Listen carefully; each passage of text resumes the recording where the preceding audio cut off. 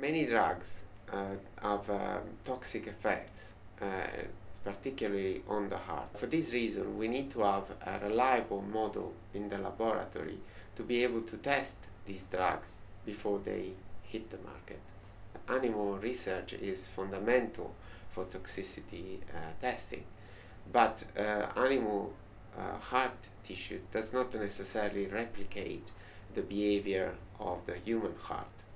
Currently, we can grow cells from the skin, for example, and make them into heart cells. And in a dish, these heart cells develop some of the features of the heart.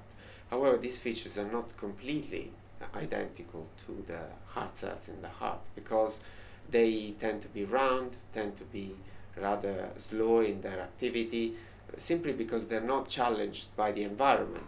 The heart is a very dynamic organ which beats continuously, subjected to very high pressures, and these are not present in culture.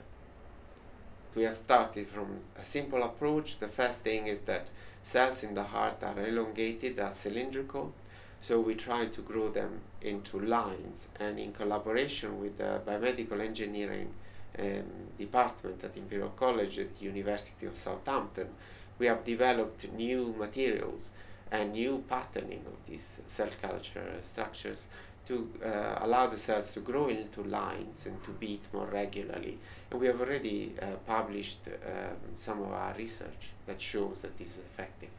If we are successful in developing these, we will be able to reduce dramatically the number of animals used for research and avoid the effects that drugs can have on patients at a later stage.